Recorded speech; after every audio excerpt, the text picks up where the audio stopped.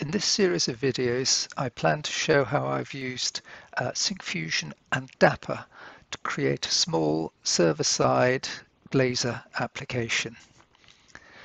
I mentioned I'm using Syncfusion and Dapper. So why Syncfusion?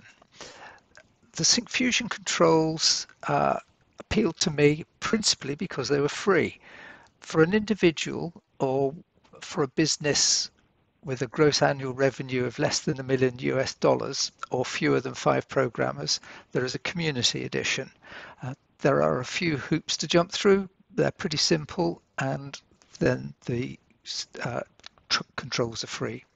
I should also mention that their support, the community forum, is pretty good. The responses are fairly fast, and they normally actually come from Syncfusion employees themselves, so they know what they're doing. They seem to acknowledge bugs when they occur and say they're going to do something about it. Why Dapper? I was trawling through the internet, through YouTube videos, looking to learn C#, and I came across a series of videos by somebody called Tim Corey. I looked through a lot of his videos and he seemed to be convinced that Dapper was a far better way of interfacing C# programs with SQL, SQL Server, rather than Entity Framework. He explained Entity Framework as being something of a black box, and if something goes wrong, you really have very little control over what happens. I should add that I've had a little bit of experience of this, just a tiny bit, and I was left with the same helpless feeling. So that's why I'm using Dapper. But before I launch into too many details, let's have a look at the finished product. This is it. It consists of 2 menu items, countries and cities.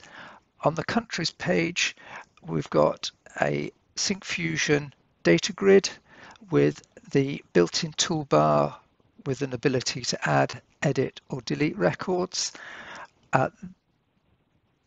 There is also a filter option here. This is the built-in Syncfusion filter. So let me just type in Finland. As you can see, it's fairly straightforward. Clear. We can also edit and add. I won't go into those for the moment. We can sort by clicking on the column headings, and there's a very nice context-sensitive right-click menu that allows us to copy or export to Excel or CSV files. There are more options on this. I'm just using those two. On the cities page, I wanted to demonstrate a one-to-many relationship. In the examples I found on the internet, I could find plenty of examples, but not very many with this one-to-many relationship. So I'm using a Syncfusion drop-down list for countries, and when you select a country, it'll then list the cities for that country underneath it. In the bottom here, we've got the total population for all the records for that particular country. We've got add, edit and delete. This time they're run from buttons along the bottom rather than the built-in toolbar. If I select to edit a record, I can correct the spelling. I could change the population if I wanted to and save it. I can add and I can delete. This particular data grid is the same Syncfusion data grid, but it's formatted slightly differently. So it doesn't do paging, whereas the countries one did paging. I've limited it to 10 records. If I want to go on to see further records, I can then page through them. So that's it in summary. We'll now get into the more detail about how we can set about creating this. The project requires a couple of prerequisites. Visual Studio Community 2019 In this video, I'll be using version 16.8.1, but the original project was created with an earlier version, so I don't think it matters that much which version you use. Also needed are Microsoft SQL Server 2019. I'm using Express, but I think that any other version would also be fine. And to go with that, Microsoft SQL Server Management Studio. I'll put links to all three pieces of software in the description, and we'll assume that they're all installed and ready to go. I also recommend that you have a look at Alan Simpson's YouTube videos on Blazor and Dapper CRUD. Again, I'll put a link in the description to those. They are very good, and I do recommend that you have a look at them. Once those are in place, we'll actually start the project, and we'll start by laying a few foundations. We'll create the project in Visual Studio. We'll add Dapper to the project.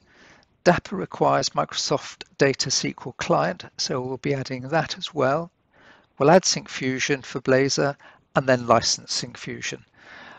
Once those are all in place, we'll then turn our attention to the SQL database and create the basic database that we need.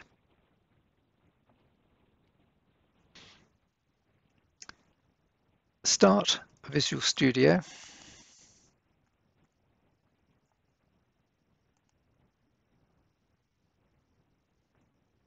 And we're going to create a new project. So click the Create New Project button on the right-hand side.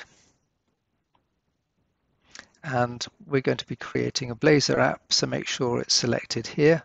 If you can't see it, you want to make sure that that is it says C#, and that will restrict the number of templates available. Click Next. Give the project its name. We're calling it Blazor Countries. I'm going to leave the location and solution name as the defaults. Click Create. And we want to make sure we select Blazor Server App. We'll have no authentication, so leave that as it is. And configure for HTTPS should be ticked. For these purposes, we'll leave that at .NET Core 3.1. If you've got a more recent version of Visual Studio, you'll see .NET 5 is available, but for this project, we'll leave it at .NET Core 3.1. Click Create to create the project.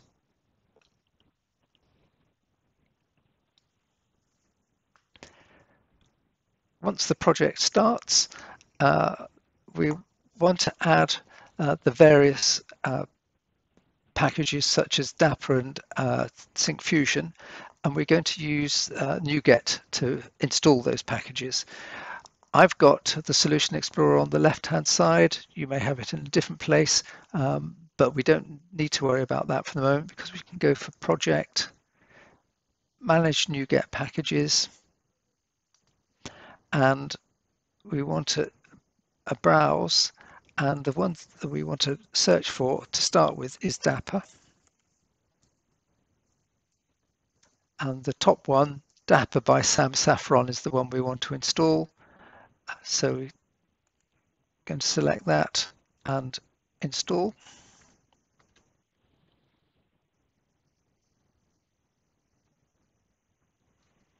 That's installed. Now we want the Microsoft Data SQL Client.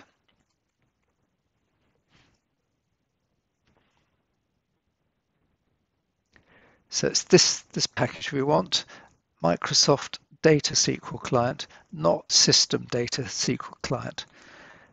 So we'll install that, accept the license.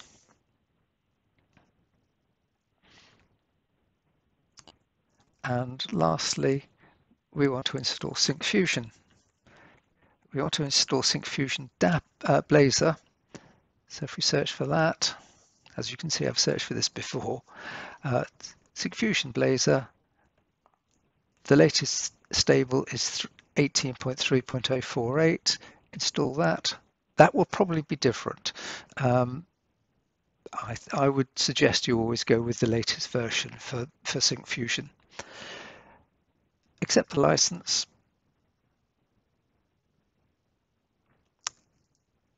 And check everything is installed by clicking on the Install tab and delete the search. And there we've got the 3 packages that we should have installed. That's fine.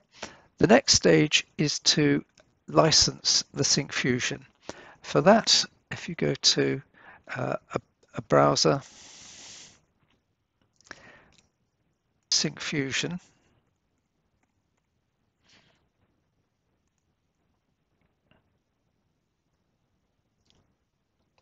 select syncfusion.com. You'll need to create an account. I've done that already, but if I go to my login here and choose my dashboard, I get downloads and keys and click get license key. Here you want to select the version, the Blazor, and the version that we've just downloaded.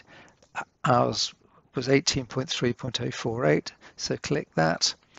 There's no need to enter a project name there, and click Get License Key. A screen will appear which will show your license key. Copy that to Notepad or somewhere like that. It'll be needed a little bit later to actually license Syncfusion within our project. Having added the 3 packages and obtained our Syncfusion license, there are a couple of more things we need to do. In the startup file, we need to make some changes. The first thing is we need to add a using statement to tell it the system we're using Syncfusion Blazor.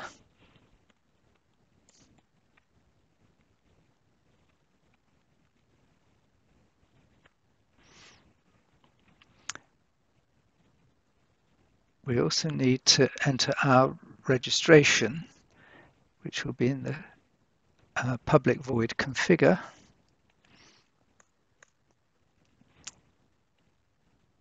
And to make life a little bit easier for myself, I've put this in Notepad first.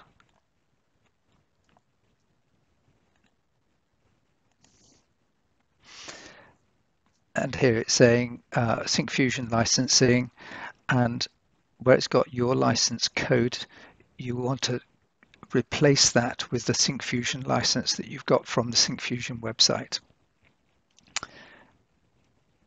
And in the configure services, we want to add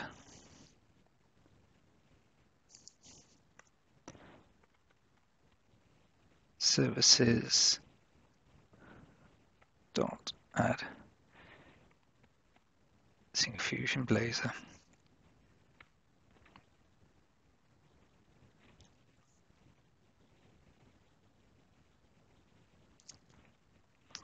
That's it for the startup, but we also want to make some changes to the imports file, _imports, so that we don't have to add using Syncfusion Blazor to the various pages. And lastly, in the _host file,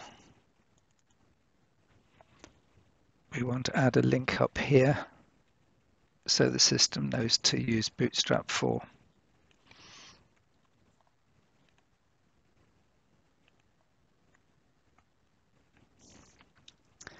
Right, that should be it. So we'll save everything and we'll build the solution.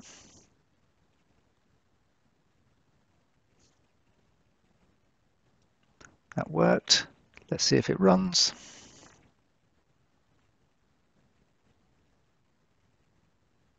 That's good news. The standard Blazor server-side web application is showing. So that's great. Okay, we'll stop that.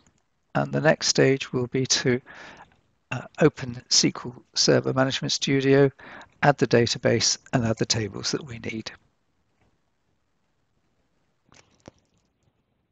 If you'd like the code for what we have done so far, please visit the website on the link shown below. I'll also put this link in the description of this video. Thank you.